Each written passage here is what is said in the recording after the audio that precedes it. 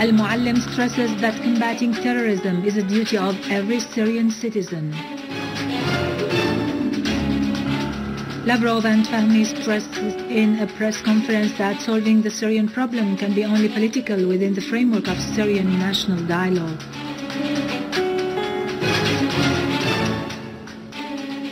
Russia submits a draft resolution at the UN concerning the humanitarian situation in Syria as an alternative for the Western one.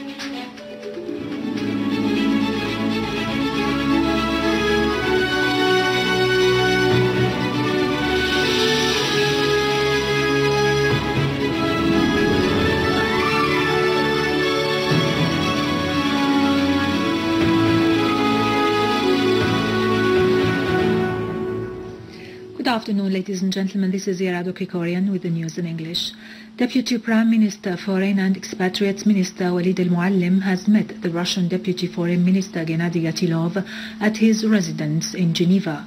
Talks centered on Syrian-Russian relations and the current meetings in Geneva, as well as the need to follow up this process through the implementation of every provision of the Geneva Statement, particularly the first provision, which is ending violence and combating terrorism.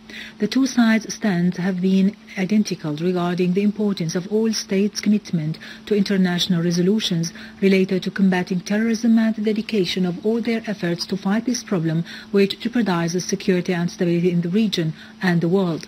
Both sides also agreed to continue consultations and coordination on all issues in service of both countries and peoples. In a press conference with Gatilov yesterday, Al-Moallem said combating terrorism was the duty of every Syrian to protect the homeland. Al-Moallem described his talks with Gatilov as useful and fruitful, covering bilateral cooperation as well as the topics on the Geneva II agenda. He said a mutual understanding was reached on how to achieve progress in the dialogue at the conference in implementation of the Geneva I document, which should be discussed one provision after the other.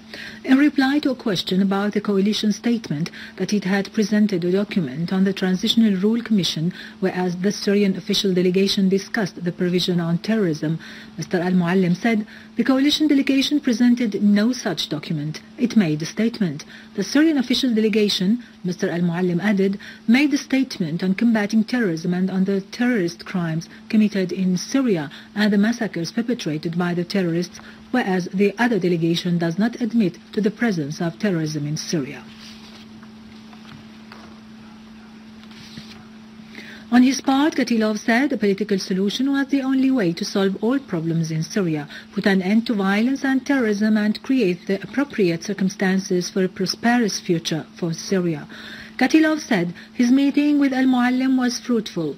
In reply to a question by Sana's correspondent on Russia's stand concerning the provision on ending the violence and combating terrorism, Gatilov said, "Our stand is steady, namely that terrorism is a very grave threat. We realize how dangerous terrorism is, not only for the Syrian people, but for the region as a whole," Gatilov affirmed. "We have always warned that there is a terrorist threat in Syria and that this threat is spreading on a wide scale and that we are exerting efforts to fight it," he added.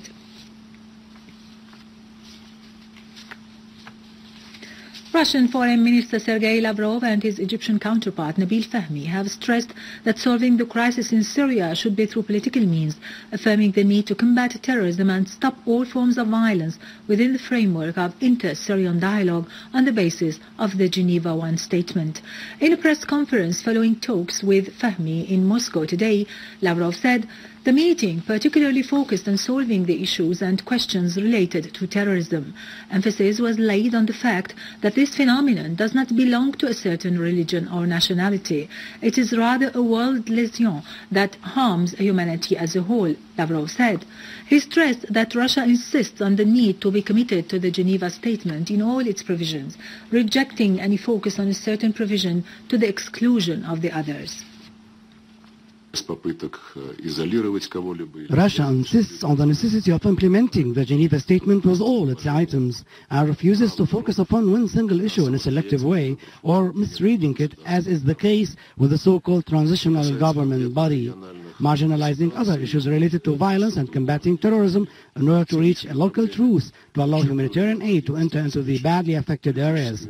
Work is underway to solve most outstanding issues related to humanitarian aid into the ancient city of Homs and into an Yarmouk camp in Damascus, although the terrorists try to obstruct all relief operations.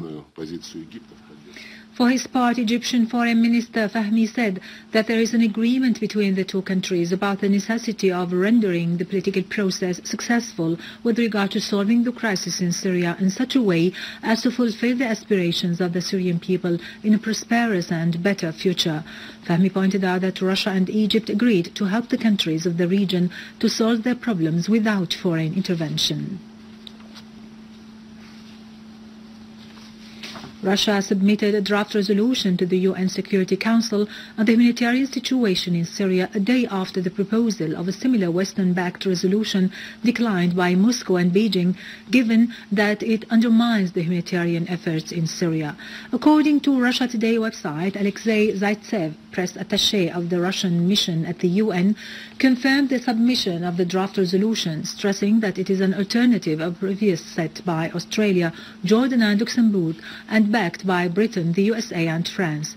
Zaitsev did not reveal details related to the content of the resolution, as it is expected that the UNSC will discuss both resolutions during the upcoming days for conducting a unified text for the resolution.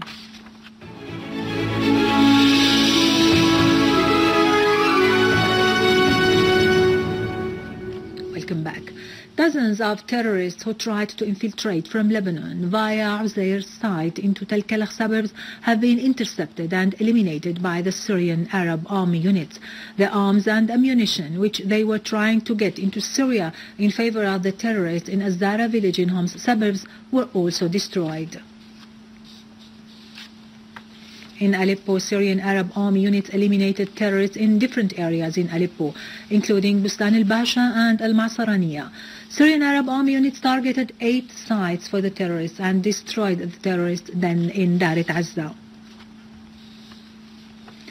In Hama and Idlib suburbs, Syrian Arab army units eliminated a terrorist gang in Attah and Arnaba towns and destroyed their vehicles. Among the terrorists killed were 2 Saudis, 2 Jordanians and 1 Iraqi. Army units also killed terrorists affiliated with Al-Nusra organization in Zur al-Qa'da village.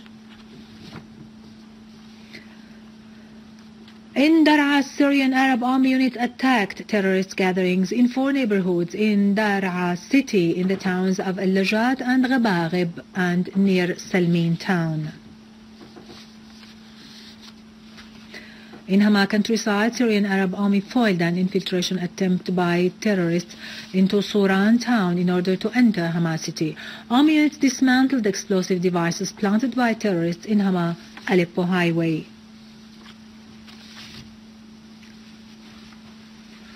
Homs Governor Talal Barazi has said that the process of the evacuation of the besieged civilians and the flow of humanitarian assistance rendered to the civilians who want to remain in the area has been extended. Moreover, the cases of 70 people between 15 and 55 years old have been settled and they have been evacuated from the ancient part of Homs.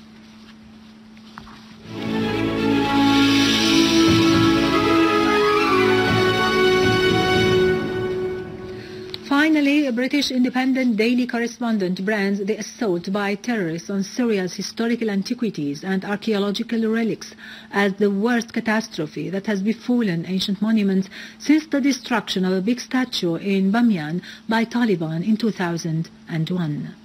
Within the framework of the systematic terrorist operations to destroy and plunder Syria's civilization heritage, which is thousands of years old, the British independent daily correspondent Patrick Cockburn has warned that such operations may represent the worst catastrophe that has befallen ancient monuments since Taliban movement in Afghanistan demolished a big statue of Buddha in Bamyan in 2001.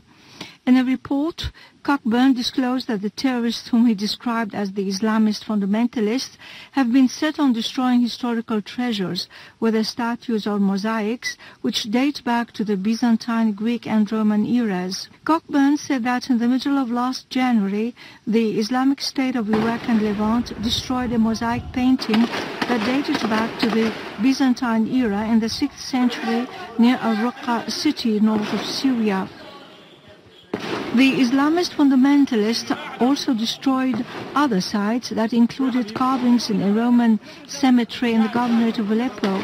Syria abounds with important archaeological sites, including the Umayyad Mosque in Damascus and its splendid murals, and Ebla in the governorate of Idlib that dates back to the Bronze Age, and which particularly flourished in the 2nd and 3rd millennium BC, where nearly 20,000 cuneiform plates were discovered. Cockburn added that the most famous archaeological sites in Syria are in danger because they are under the control of the armed groups, citing as an example St. Sam'an Church, which has been turned by the armed men into a training area. The American Washington Post Daily had earlier said the armed groups smuggled Syrian archaeological relics outside the country to sell them in an illegal way.